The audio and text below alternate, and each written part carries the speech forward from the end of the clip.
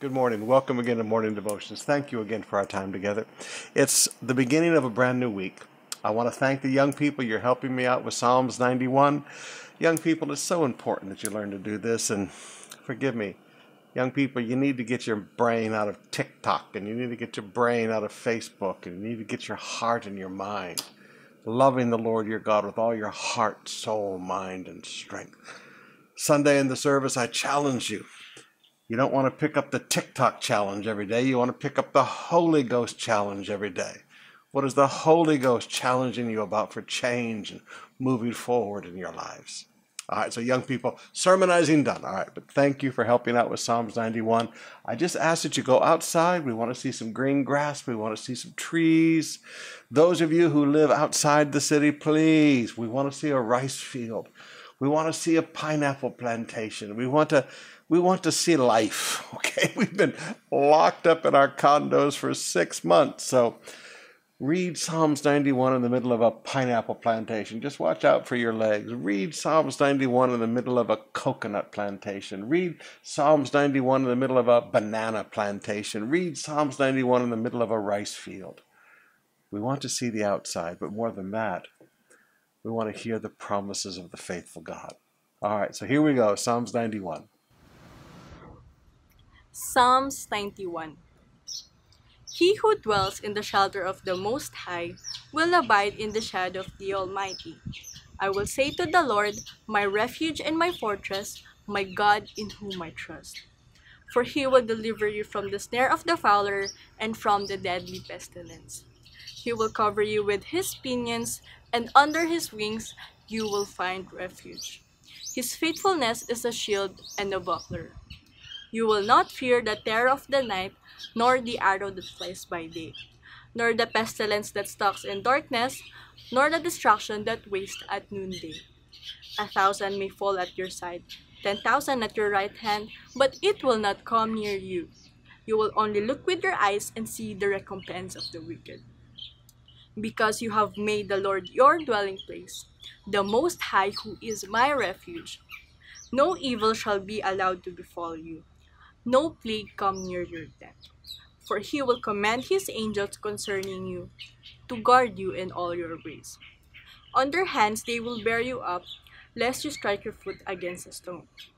You will tread on the lion and the adder, the young lion and the serpent you will trample underfoot. Because he holds fast to me in love, I will deliver him.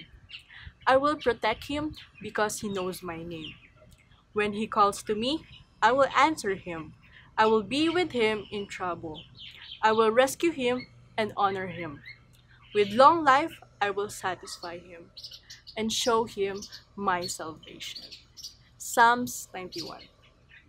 Before we go to prayer, before we get into the word today, I want to share something I've been talking to pastors about this week. I talked a little bit with our CS about it last Friday night. I talked with a little bit with our pastors that are good friends of mine in Africa this week.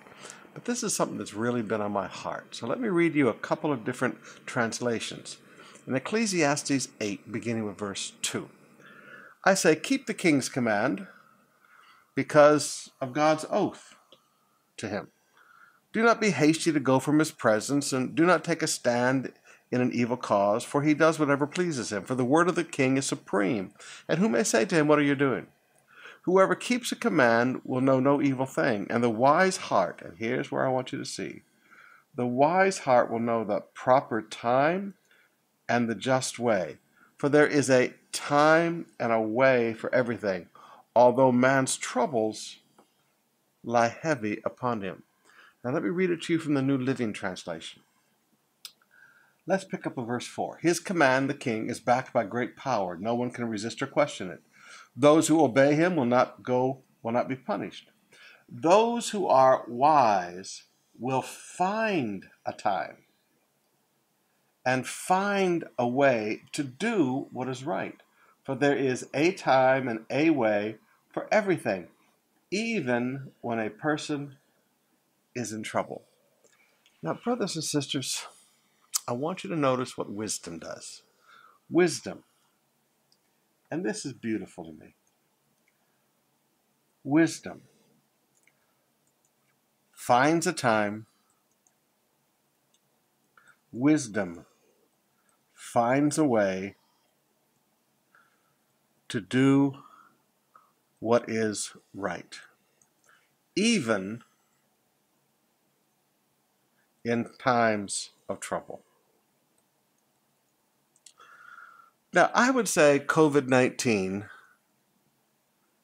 qualifies as a time of trouble, wouldn't you say? Wouldn't you say that COVID-19 is a time of trouble? Now, the Bible has clear commands for us. We have the Great Commission, okay? We are to go into all the world and preach the gospel. We have commands of duties of ministry. Do you remember Jesus as he spoke to Peter along the shores of the Sea of Galilee after the resurrection? What did he say? He said, "Feed my sheep." And what did Paul say to the elders of Ephesus when they came to meet him on his way back to Jerusalem for his last journey and bringing the great offering? He said, "Take care for the flock of which the Holy Spirit has made you overseers." So care for the specific flock that you have been made overseers over. And think with me back to Proverbs. We are to know the condition of the flock. Now, brothers and sisters, straight up, God's word hasn't changed because of COVID-19, but we do need some wisdom. Wisdom will teach us, how do I get people saved in the middle of COVID-19? How do I evangelize in COVID-19? Wisdom will teach us, how do I teach them all things whatsoever Christ has commanded us, part of the Great Commission. Wisdom will teach us how to do this, how to find the time and how to find the way. Because please, I understand, in times of trouble, we don't have as much time. And in times of trouble, it seems everything takes longer to do. But he said, you'll find the time. And you'll find a way to do the Great Commission. What about following people up that have been saved in your Zoom crusades? Wisdom will teach you how to do that. What about holding your connect group every week and helping the people grow in God? Wisdom will find a way. Wisdom will find the time, and wisdom will find a way. What about getting people water baptized? Wisdom will find a time, and wisdom will find a way. See, if we're looking for excuses not to work, COVID-19 is the biggest excuse in the world. Everybody said, I couldn't do it because of COVID-19. I couldn't do this because COVID-19. COVID-19 has become the greatest excuse in the universe for everything. But I don't want to stand before Jesus at the bema seat of Christ. And Jesus says, why did you take that year off? I don't want to say, well, Jesus, it was COVID-19, so of course we took a year off. All the other preachers in the world were taking a year off. No, they weren't. Maybe some lazy ones were, but most pastors have been working harder than they've ever worked before. I teach the pastors. We are to feed the sheep. We are to care for the flock that the Holy Spirit has made us overseers over. We are to know the condition of the flock. It takes a lot more time to do that right now. This is a year of intensive pastoral care. This is a year of intensive shepherding, where it takes a lot of time. We can't go to the hospital and visit people. But you know what? We can do a Viber video call. We can do a WhatsApp video call. We can do a FaceTime video call. And we can do 3 or 4 a day if the person is afraid or nervous. We're working very hard on the videos and FaceTime. We've got so many. I think we have a total of 7 different productions right now that are going out. Everything from fit for service to evening service. We've got so much going out. We've got a couple of special things like Daniel's prayer, where we lead you in prayer 3 times a day. We've got some special things like Jesus the Healer, where we take 15 minutes a day, and this is especially for people that are sick right now. And I said, Pastor Rose, I just want you to act like I've been acting on my hospital visits. I said, this is what I want you to do. And I want you to sing to them, and I want you to pray for them, and share the scriptures, just like we were in a hospital visit. If you want to learn hospital visitation, just listen to Pastor Rose right now. And those of you who are sick, listen. Sister Bev and the singers put out another beautiful thing, another little 15-minute thing the other night where people are having trouble sleeping at night because they're sick and they're tense and they're worried. So Sister Bev and the singers put together this beautiful little musical thing that's going to be put out there for you, where it's peace, when peace like a river. Peace. Jesus is our healer, and there's a peace that passes all understanding. Beautiful songs. So we're working. But I want to talk to you also about your ministry. This is not a time to relax. I want us to come out of this stronger than we've ever been. Your Connect group stronger.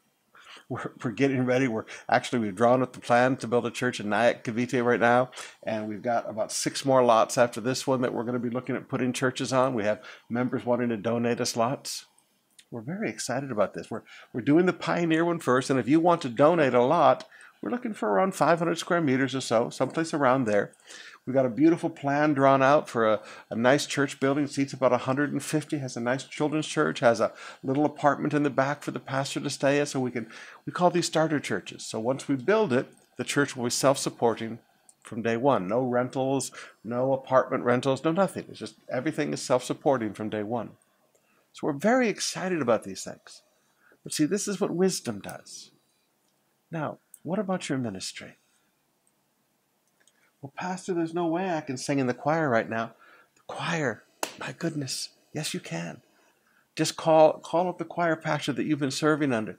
They're always looking to put more Zoom crusades together, and there's a way.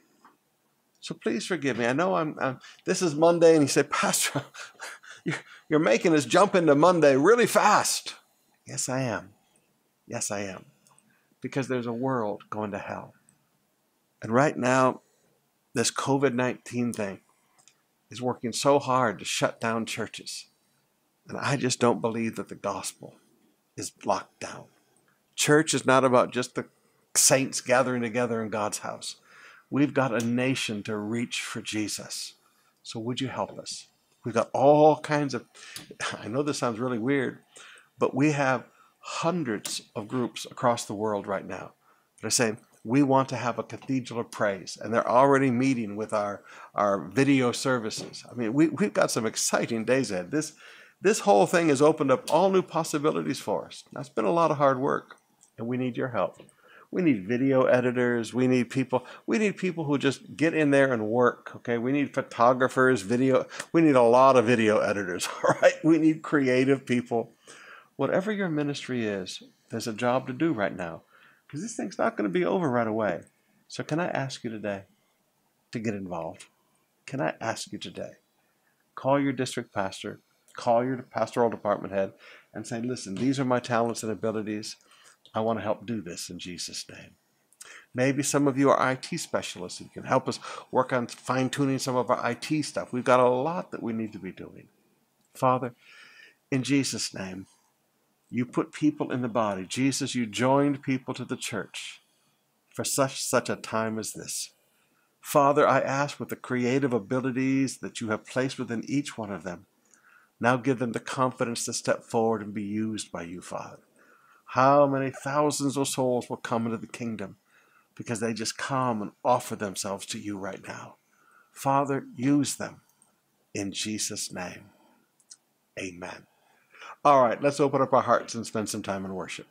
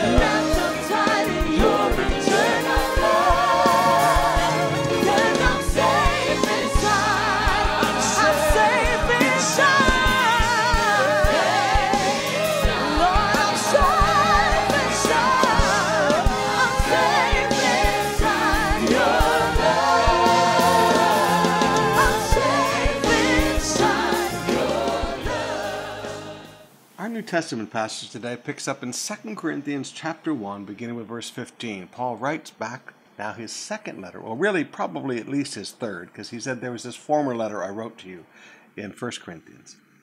He said, because I was sure of this, I wanted to come to you first, so that you might have a second experience of grace. Basically, he said, listen, I wanted to come to you first so that I could come and see you again, okay? I wanted to visit you on my way to Macedonia and to come back to you from Macedonia and have you send me on my way to Judea. Now, remember, this is all about Paul's final trip with the offering to Jerusalem. He said, listen, I wanted to go up to Macedonia, then I wanted to come back here, and then I would leave from here on my way to Jerusalem. He said, I wanted to have two experiences of grace with you.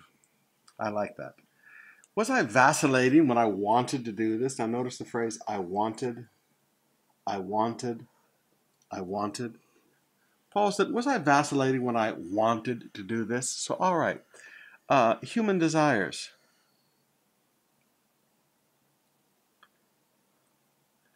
are not unbiblical. He said, I wanted to do this. He said, do I make plans according to the flesh, ready to say yes, yes, and no, no at the same time? No, just start with the human desires. Is it all right to have a desire? I want to visit my friends on the way. It's like when I go and preach a crusade, and I'm thinking a lot about Accra because we just had the big camp meeting, and Pastor Dag, I was so proud and so happy to be a part of this group of men. This group of guys, they are just... I sat in the board meeting the other night and watched them all smile and laugh and joke with each other and just wanted to sit back and just say, Lord, thank you for letting me be a part of such a great group of men. But 1.5 million people tuned in to that video experience last week, and it was a tremendous pastors' conference. But when I go over to be with Pastor Dag and Pastor Josh and them in Accra, I always say, I want to stop in Dubai first. I want to stop and see all of our members in Dubai and spend a couple of days with them first. Is that an unbiblical thing to want? Of course not. He said, no, these are things I wanted to do these things. Now, they didn't think he was sincere, okay? They just thought he's just talking like they talk. He said, no. He said, when I make plans, I don't make plans according to the flesh. I don't say one thing and mean something else or talk out of both sides of my mouth. He said, as surely as God is faithful, our word to you has not been yes and no. He said, I've not been a vacillating person with you.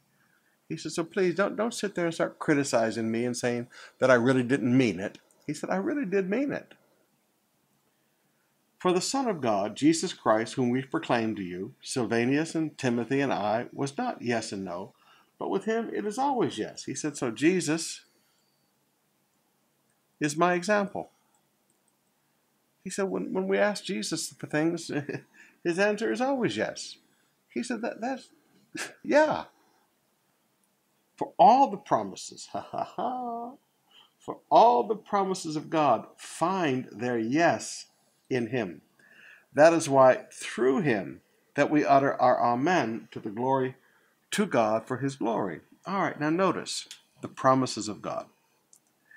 God has one answer for all of his promises, and the answer is yes. But that answer is yes in Christ. Remember how I'm always telling you to add this concept of your spiritual position in Christ. Every promise of God in Christ, the answer is yes. And we'll study more about why that is in Romans, maybe tonight, maybe tomorrow night. That is why it is through him that we utter our amen. Amen means so be it, to God for his glory. So God, we come to God and we ask him for his promise. He says yes in Christ. We say, so be it for the glory of God. God receives glory when his promises are fulfilled in our lives. So when you look at a promise of God and you say, God, is that for me? In Christ, the answer is yes. Now, you have to say, so be it. And it is God who establishes us with you in Christ. All right, here's that in him again. And has anointed us. and who has put his seal on us and given us his Spirit in our hearts as a guarantee. So, all right, we are sealed and we are guaranteed. So seal is ownership, and the guarantee. But I call God to witness against me. It was to spare you that I refrained from coming again to Corinth. He said, to spare you. He said, all right, now, why did I not come? If, I'm telling you the truth, if it was my plan, if it was my desire, if it was my plan,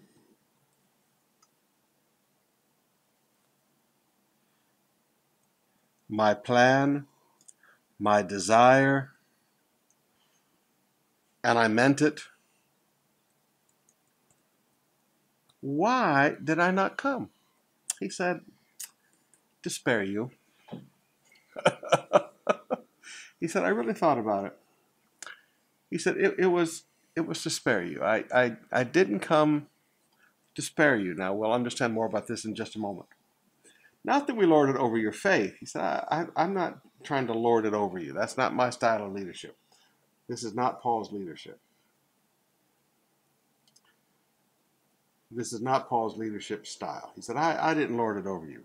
He said, but we work with you for your joy, for you to stand firm in your faith. He said, all right, my ministry among you is to bring about joy. He said, my ministry among you is for you to stand firm in your faith. Now remember, there's no chapter divisions in the Bible, so Paul continues. For I made up my mind not to make another painful visit to you. So Paul had painful visits. I mean, Paul had to go there like Papa and spank some people. I mean, he had to go and he had to say some unpleasant things. This is part of leadership. I wish it wasn't, but there are times you have to look at people and say, no, this is wrong, and take the consequences. He said, for if I cause you pain, who is there to make me glad but the one who I'm pained? He said, I don't like bringing you pain.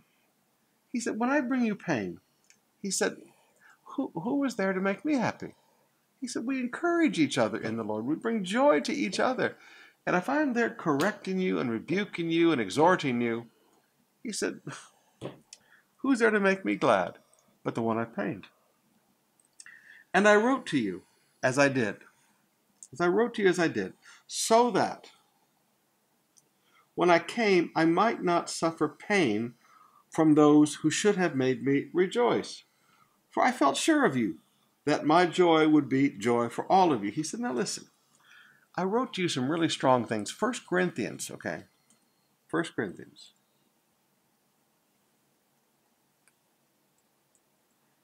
1 Corinthians is a strong letter.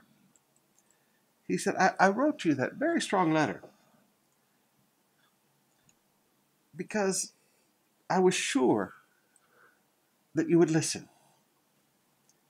He said, I don't want to come and chew you out again. He said, so I sent you this letter. I sent you the letter to take care of the problems.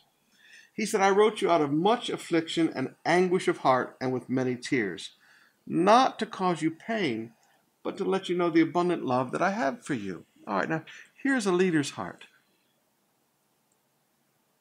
He said, listen, do you think it was easy for me to say all those strong things? He said, do you think I enjoyed it? I just got up that morning and thought, I'm going to just chew them out. He said, I wrote to you with much affliction, much anguish of heart. And he said, many tears. He said, I didn't want to cause you pain. I didn't want to hurt you. But he said, when I write to you like that, I write to you to let you know the abundant love that I have for you. Now, you know what I've noticed with some pastors? Some pastors are really good at, I love you, I love you, I love you, mwah, mwah, mwah, mwah. But they don't love you because they won't say the hard things to you. God said, those whom I love, I discipline. In fact, we'll get into some of that next Sunday in the services. Those whom I love, I discipline. Now, God expresses love by challenging us at times. Paul said, I showed you the abundant love I had for you. by being willing to say the hard things. Now, the super apostles, no, they're into everybody loving them, and let's keep the crowd together and let's get money from people. But he said, no, I showed you my love by saying the things that needed to be said. Now, if anyone has caused pain, he has not caused it to me, but in some measure, not to put it too severely, to all of you. He said, when I've challenged you about these things, he said, it has brought some pain to some folks, but it's brought to everyone. For such a one, this punishment by the majority is enough. Now here we're talking about the guy with his father's wife. He said, I told you to get that guy out of the church. He said, that hurt me to have to say. But he said, that guy didn't cause me pain. He caused it to all of you. It's like people walk up to me and they say, Pastor, I'm sorry that person hurt you. I said, they didn't hurt me. They hurt all of you. Their sinfulness. Sometimes we think that everything that people do that's mean to the pastor is really all about the pastor, and you don't understand that that person is really attacking everybody. But the pastor is just like the focus. He said, now for such a one, this punishment by the majority is enough. Now notice, not everyone. Now again, this is fascinating to me. Not everyone did this. Not everyone participated in what Paul asked them to do. He said, by the majority, it's enough. So, should you rather turn and forgive and comfort him, or that he may be overwhelmed by excessive sorrow? Paul said, I don't want this guy to be overwhelmed. I just want him to stop his sin. So, I beg you to reaffirm your love for him. Now, he said, I know this guy said a bunch of stuff. But he said, so that he's not overwhelmed by excessive sorrow, he said, I want you to turn as a congregation, and I want you to comfort him. Some of you need to go visit this guy and get him back into church. I want you to reaffirm your love for him. For this is why I wrote, that I might test you, to see whether you would be obedient in everything. Now here is a leadership test. He said, I ask you to separate from this sinful life. He said, when I did that, he said, that was a test. This is a leadership test. A leader can test people by asking them, not to just separate themselves from people because, well, I don't like him, but to separate from that sinful lifestyle. He said, I wanted to test you and to know whether you are obedient in everything. He said, will you do what I ask you to do? Now, as a pastor, I've done that at times. I've looked at people and say, that person's just not living right. And you just need to separate yourself from them. That person's going to do nothing but get you in trouble. And it was a leadership test. Sometimes you watch people do what you ask for their own benefit. And sometimes you watch people go, no, I can handle this. And then you see their lives devastated. He said, anyone you forgive, I also forgive. And what I have forgiven, if I have forgiven anything, has been for your sake in the presence of Christ. He said, Paul said, this isn't personal. This was all for you. This was all for you. He said, this removal of this sinful guy sleeping with his father's wife, his stepmother. He said, this kind of stuff isn't supposed to be happening. I saw on a website the other day, Fox News, you can look it up. This kind of sexual sin is so weird that even to this day, it's weird. Fox News has a thing on. 63-year-old woman caught having sex with her 43-year-old son by his wife. See, even the world still looks at it. 2,000 years later, the world still looks at it as weird. Paul said, now listen, I said these strong things, and I took this strong disciplinary action. He said, it wasn't for me. He said, this was all for your sake, so that we would not be outwitted by Satan, for we are not ignorant of his designs. You see, when you leave that kind of sin in the church, you're being outwitted. You think, we're walking in love, Everything is going to be wonderful, and excuse me, all it's going to do is be destructive. He said, you're going to get outwitted by Satan, for we are not ignorant of his designs. We're not ignorant of his schemes. All right, let's open up our hearts and spend some more time in worship.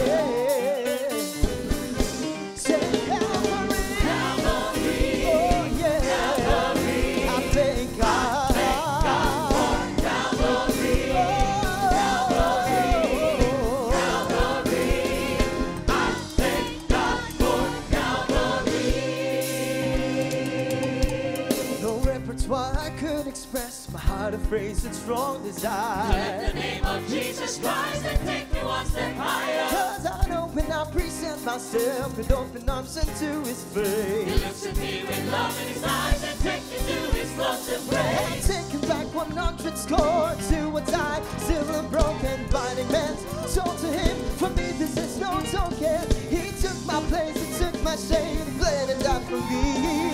So color him, sing for shame. I thank God for Calvary. Oh, Calvary, Calvary. I thank God. He's that good. Calvary, Calvary. I thank God. Calvary.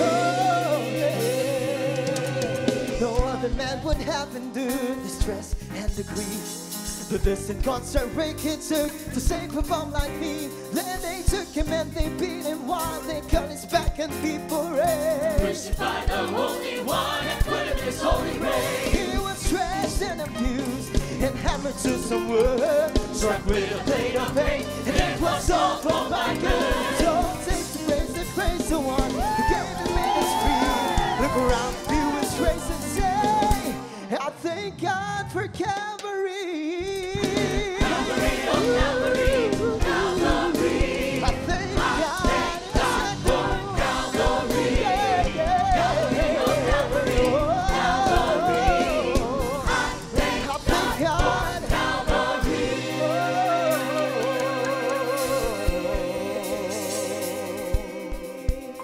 Now the family all knows this work is just done, for the story goes on burning. With the truth of God's own son. See, the air no longer flowed and the heart no longer beat. But then Satan shook, he was feeling the heat. Jesus arose. The third day, as promised from the start, to give us away from a wretched day and need to play a part. That is to carry the cross in a word that is right. In a time and a place where there seems to be no light, we must stand and say with a great conviction, this role we now play is no inherent tradition. What a victory! I will remember his face and say, I thank God. Calvary.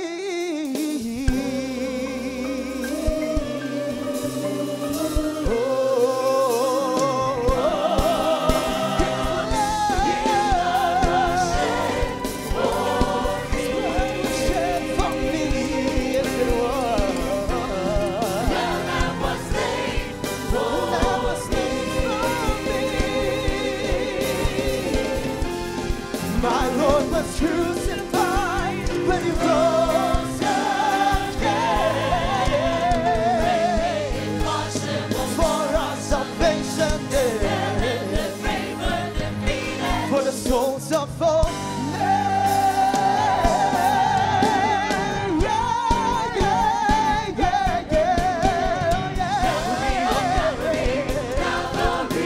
Thank God. Yes, I do.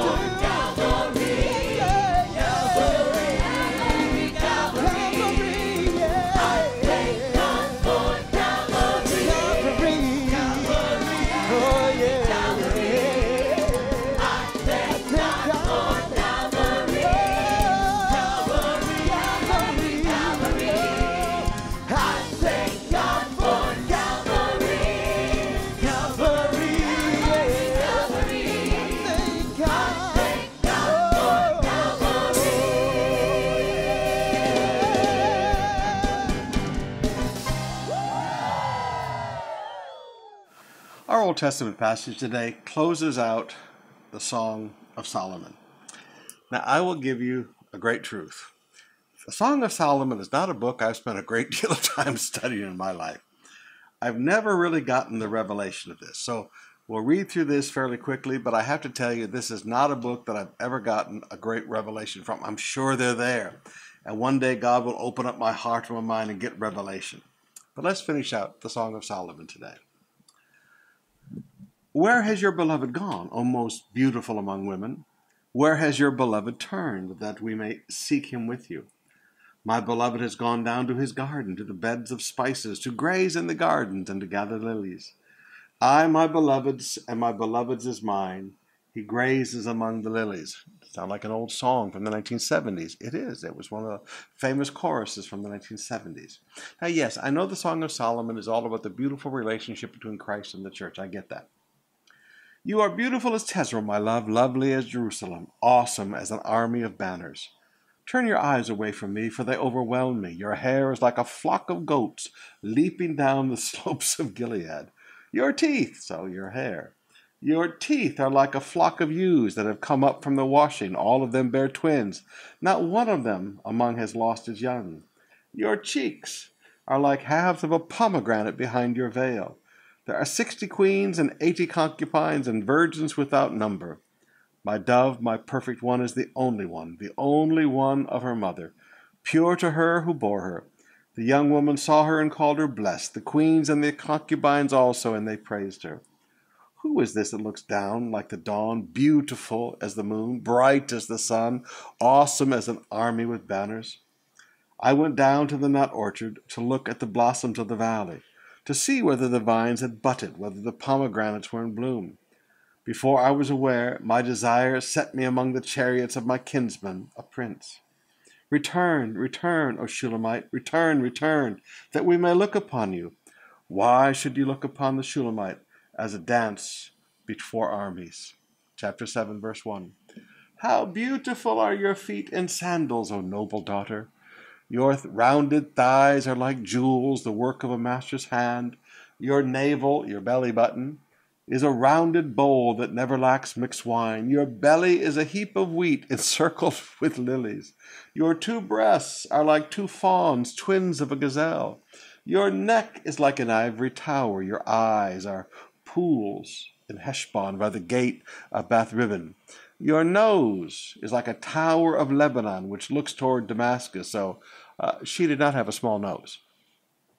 Your head crowns you like Carmel, and your flowing locks are like purple. The king is held captive in the tresses. How beautiful and pleasant you are, O loved one, with all your delights. Your stature is like a palm tree, straight up, and your breasts are like its clusters. I will say, I climb up the palm tree and lay hold of its fruit. Oh, may your breasts be like clusters of the vine, and the scent of your breath like apples. And your mouth is like the best wine. It goes down smoothly for my beloved, gliding over lips and teeth. I am my beloved's, and his desire is for me. Come, my beloved, let us go into the fields and lodge in the villages. Let us go out early to the vineyards and see whether the vines have budded, whether the grape blossoms have opened and the pomegranates are in bloom. There I will give you my love. The mandrakes give forth fragrance. Now remember, mandrakes were an aphrodisiac. Okay, remember the story of Sarah. Let us go out early in the vineyards and see whether the vines have budded and whether grape blossoms have opened and pomegranates are in bloom. There I will give you my love. The mandrakes give forth fragrance, and beside our doors are all choice fruit, new as well as old, which I have laid up for you, O my beloved. Now, I know that some of this sounds a little pornographic, but it is not. Sexuality was God's idea. Okay, there is natural sexual desire that we have for someone that we love. Chapter 8 now, inside marriage. Chapter 8, verse 1. Oh, that you were like a brother to me who had nursed at my mother's breasts. If I found you outside, I would kiss you, and none would despise me. I would lead you and bring you into the house of my mother. She used to teach me. I would give you spiced wine to drink, the juice of my pomegranate. His left hand is under my head, and his right hand embraces me. In other words, they're laying down together. I adjure you, O daughters of Jerusalem, that you not stir up or awaken love until it pleases. Who is that coming up from the wilderness, leaning on her beloved? Under the apple tree I awakened you. There is your mother was in labor with you. There she was who bore you was in labor. Now notice, leaning on her beloved. You know, when if a young lady ever wants to make a young man feel good that she's in love with, ladies, if you ever want to treat your husband good, just take their arm and lean on them as you walk. Set me as a seal on your heart, as a seal upon your arm. For love is as strong as death. Jealousy is fierce as the grave. It flashes of fire, the very flame of God. Many waters cannot quench love, neither can floods drown it. If a man offered for love all the wealth of his house, he would be utterly despised. We have a little sister. She has no breasts, so she is pre-puberty. What shall we do for our sister on the day when she is spoken for? If she is a wall, we will build on her a battlement of silver. But if she is a door, we will enclose her with boards and cedar. I was a wall, and my breasts were like towers. Then I was in his eyes as one who finds peace. Solomon had a vineyard in Baal-Hamon, and he let out the vineyard to keepers. Each one was to bring for its fruit 1,000 pieces of silver. My vineyard, my very own, is before me. You, O Solomon, may have 1,000, and the keepers of the fruit 200. O you who dwell in the gardens with companions listening to your voice, let me hear it. Make haste, my beloved, and be like a gazelle or a young stag on the mountain of spices. Now again, some of this is about human sexuality, and human sexuality was God's idea, so you need to just get over that, okay?